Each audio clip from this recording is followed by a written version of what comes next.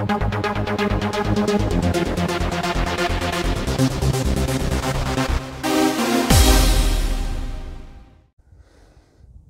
grüß euch, da gibt es wieder einen Live-Bericht von der Volvo 65 vom ehemaligen Team Vestas, jetzt eben das österreichische Ocean Racing Team.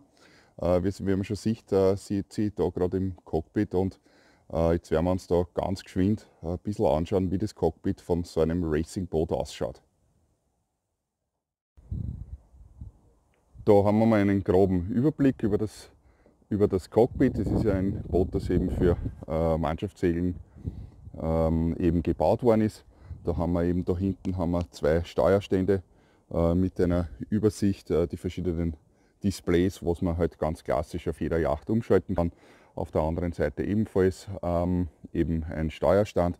Man sieht da am Boden auch, da kann man gut stehen, man kann diese Bretter auch sozusagen in der Lage dann verstellen, dass man eben immer halbwegs gerade steht. Hinterbei Kommunikationsanlage, alles auch redundant ausgeführt, also das ist eben Satellitenwetter und alles Mögliche, was man da sozusagen empfangen kann. Da hinten sind dann auch die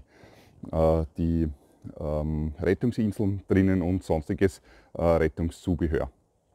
Die liegt eben jetzt da herum, ist nämlich gerade eine neue eben gewartet worden, neue Ocean-taugliche sozusagen Weste. Ja, da hinten, das sind die Backstagen, die dann nach oben auf den Mast hinauflaufen, die man für den Trim unbedingt benötigt.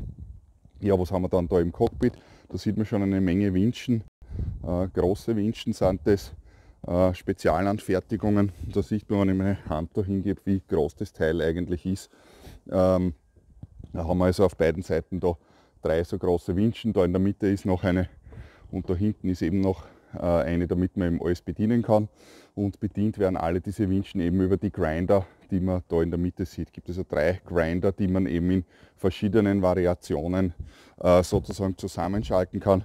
Unter anderem mit diesen Fußtasten kann man dann da umschalten und gewisse Funktionen sozusagen eben erreichen.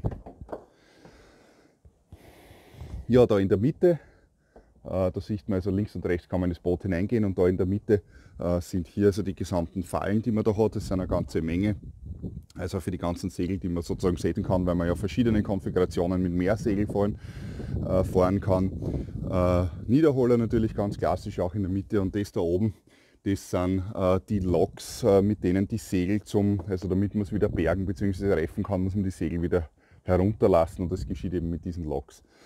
Da links auf der linken Seite ebenfalls eine Menge Blöcke mit Leinen, die nach vorne gehen. Da kann man zum einen den Hohlepunkt einstellen, dann kann man da zum Beispiel Deggerboard rauf, runter, und das gleiche gibt es natürlich auch auf der anderen Seite an Steuerbord. Also man sieht schon eine ganze Menge Leinen kommen da herein, zusätzlich natürlich dann zu den ganzen Schotten, die noch hereinkommen. Da hinten die Großschot, da hinten hat man dann noch den Traveler, dann muss man die Backstagen bedienen, und es gibt noch eine Menge andere Leinen auch.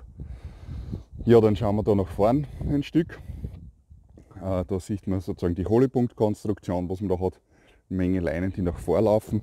Hier ist dann das Steuerbord, Deggerboard. Also das ist sozusagen ein Schwert. Das kann man in das Boot, ins Wasser versenken. Da gibt es also zwei auf beiden Seiten, und das braucht man dann, wenn man also mit besonders viel Lage fährt. Und mit dem Schwenkkiel, das Boot hat ja einen Schwenkkiel, dass dann die Lateralkraft zu wenig ist, dann muss man also, dass das Boot nicht seitlich abtrifft, zusätzlich eben mit den Deggerboards fahren. Ja, hier am Mastfuß kann man schon sehen, ganze Menge Leinen, was da nach oben laufen. Super, da in der Mitte für alle ersichtlich hat man da eine ganze Reihe an verschiedenen Displays. Ja, da schauen wir dann ein Stück nach vorne noch, da ist die große Luke, da geht es nach unten, und da werden dann die Segel raus und sozusagen raus und reingegeben, sofern der Seegang nicht zu stark ist. Da sieht man auch, da liegen schon zwei Segelsäcke heraus, das ist die Chip 2, so eine Arbeitsfog, und MH0, das Masthead Code Zero Segel, also es ist ein riesiges Segel mit ungefähr 350 Quadratmeter. Ja, und da geht es dann weiter nach vorne an den Bug.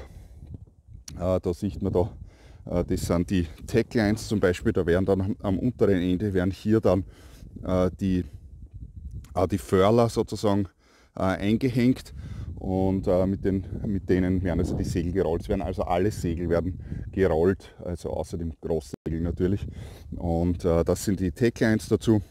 Die kann man dann hydraulisch nach unten spannen, das habe ich gestern hergezeigt. Das ist das obere Ende und das ist dann sozusagen die Furlingleine, die wird in den Furler sozusagen eingehängt, dass man das Segel dann eben wieder wegrollen kann. Ja, und da gibt es eben verschiedene Positionen. Da kann man also hier an dieser Position kann man ein Segel einhängen. Dann da weiter hinten gibt es natürlich noch eine Position. Also zum Beispiel eben für die Sturmfock, die eben weiter nach hinten gehört natürlich, also Richtung Mast. Und dann kann man da vorne, gibt es dann ebenfalls auch noch welche, wo man dann ganz vorne eben die großen Segel, also zum Beispiel eben das Code Zero oder zum Beispiel auch das A3-Segel setzen kann, was ein ganz ein großes Segel ist.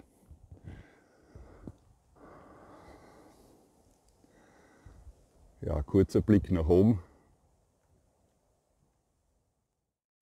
Ja, das war eine ganz schnelle Einführung in die VO65, nur damit man zumindest ein bisschen einmal einen Überblick hat, wie sowas denn überhaupt aussieht. Also im Wesentlichen, so vom Prinzip funktioniert es ja wie jede andere Segelyacht auch, aber im Detail ist es dann doch wesentlich komplizierter. Zu dem Zweck möchte ich aber euch dazu einladen, auch sich den Podcast anzuhören. Ich werde jetzt einen Podcast produzieren, speziell eben über das Racing-Team und auch über das Boot, wo ich dann mehr technische Details auch erzählen werde.